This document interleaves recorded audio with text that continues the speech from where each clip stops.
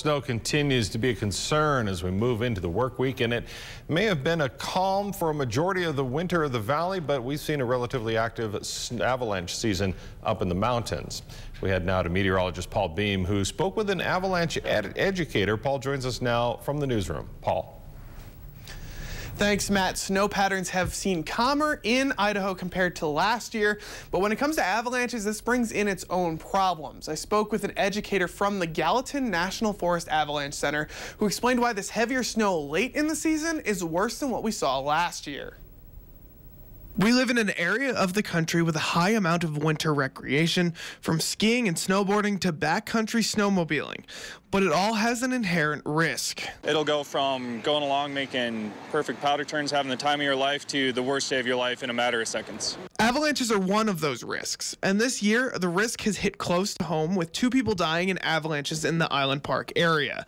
Bill Radke from the Gallatin National Forest Avalanche Center says one of the biggest causes they see for avalanche-related injuries and deaths is lack of training or lack of knowledge of knowing where avalanche territory is, especially for snowmobilers. People aren't paying attention to what's above them, what's below them. They may be in a fairly flat area, but they're still in avalanche terrain because of what's above them. This year we have seen some sporadic snowstorms, which has made the snowpack a little weaker. The big storms we've seen this year changed the crystals within the snowpack, making weak layers within the snow on the mountain, making it easier for avalanches to start. But a winter like last year gave the snowpack time to adjust because of how frequent the storms were. Last year was actually better because of the amount of snow that we were getting, and it came over slow periods. We weren't getting these big storms like we're having this year with then a week or two in between the storm periods. But in any year, with the amount of steep mountains that we have in the immediate area and the amount of snow these mountains usually see, it won't take much to see an avalanche. You can go out on any given day and see an avalanche almost all winter long if you know where to look and what you're looking for.